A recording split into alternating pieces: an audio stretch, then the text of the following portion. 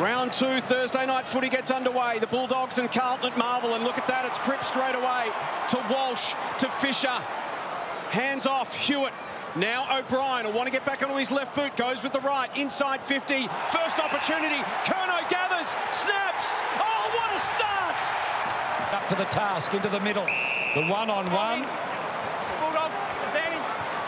Caleb Daniel happy to take it. This kick better than his last, onto the chest of English.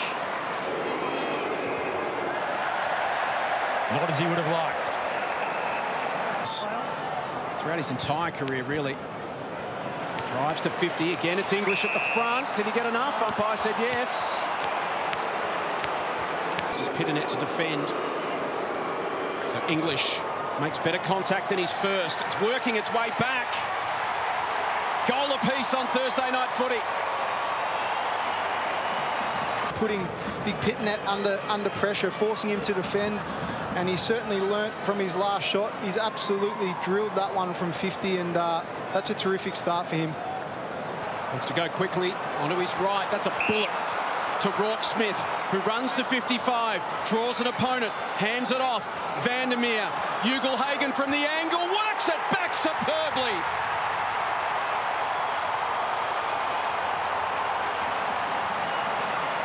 Kick was able to get there quickly, and there was space over in the overlap and the fantastic snap, and just a player only in his second year. Hunter took it in the air. McGovern took him before he hit the ground. Handball in front of Waitman. Here's a chance for the Dogs. Handball inside coming up.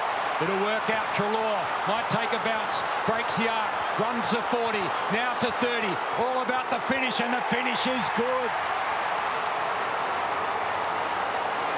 Govern and then follow up, and we have a look at that sidestep that you talked about, but burst forward and it created that space and opportunity for Treloar.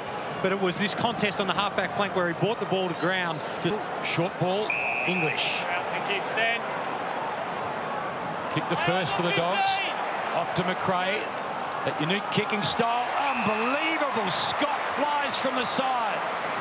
I thought it was a brilliant build-up from the Dogs. I loved taking what was on offer and forcing Carlton's sort of defensive structure to defend the man, and ultimately the final kick inside 50 was an absolute laser.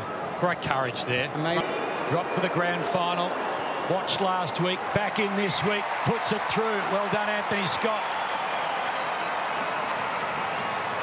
Dogs with one more chance. Treloar, can they find a mark inside 50? They're going to get a free kick instead.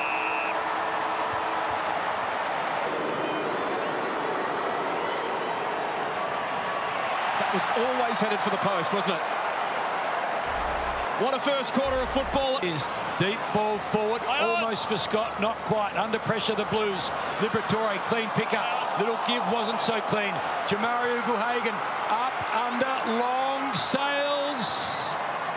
Across the face in the end. Having surgery for stage 3 cancer in 2020, chemo for 12 weeks last year, and back out again. Yeah, we speak at halftime as Caleb Daniel hopes with a long ball.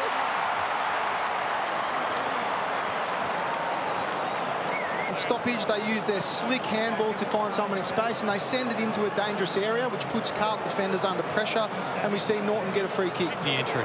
Hit the post after the quarter-time siren. This much better, gets the first of his night. Dogs needed it. Well, maybe a little bit stiff there. You know, the umpire's obviously got the arm around. Whether or not it's there, I think the most important thing for the Dogs players and the Dogs supporters is that he goes back and takes the opportunity. I think the show replay might see the same. Dale streams from behind from 52. Low trajectory kick. Well done, McDonald. The Blues kicked 11 goals in the first half. It was 2014. Still 8 minutes to play. Dogs a chance here. Ball to ground level. Liberatore, terrific. Picked it up, brings it back, all the way back. Quick, brilliant response. Shifts in momentum in games, and clearly, we've mentioned it all night, for the Dogs to get back into the game, they're going to have to win their fair share in there, and that's a terrific start and a brilliant finish from Libba. Fantastic. Football, Setterfield coughs it up. Did Walsh to Bontempelli. Inside 50. Ugle-Hagan wants to turn. Has got an option. It's Hannon, couldn't find him. And the Blues may escape. Durden McDonald, and they hang on through William on the chest. Charlie delivers towards 50. Keith in best position at the front, picks it off. Inside 50. His kick, the pack forms and Hannon flies! An absolute gem. Flew up, second bite needed. Now the goal required. To follow the ball to the ground, wasn't it? He got the perfect ride, and then being able to make sure he secured it. Great mark, important goal.